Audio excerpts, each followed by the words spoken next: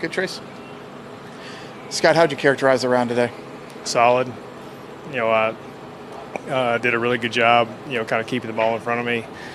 Hit a bad drive on 8 and, kind of took my medicine, wedged out of the bunker and, hit a wedge shot to 10 feet and made it and, capped off the front with a nice birdie on 9. And I drove it great on the back. I just, kind of every wedge shot was just a little bit long, a little bit short, and just kind of not really as tight as I was on the front. Not disappointed, but obviously happy with my score. But the way I played, I definitely felt like I left a few out there. Do you feel like as the season's kind of gone along, your game has gotten stronger as we kind of come towards the end of the year, end of the season? I guess I feel comfortable with what I'm doing.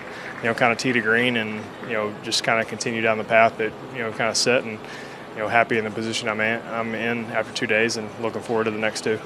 Do you keep in the back of your mind what you need to do to get to East Lake?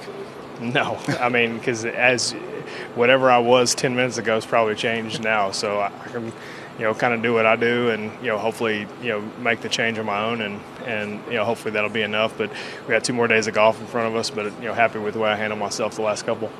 A lot of guys kind of talk about good golf takes care of the rest. Is that kind of how you feel about kind of going forward with that? Yeah, I mean the fluctuations are about the second out there, and you feel like, all right, if I'm in this position, then then that'll be good enough. And then you look up there, and it's what you thought was good enough is not, and then what you thought wasn't good enough was. And so you drive yourself crazy all throughout, and go out there, and especially if you get kind of caught up in those kind of things, it doesn't take very much to be off out there to make some bogeys pretty fast. So try to focus on that, and then the rest of that will hopefully take care of itself.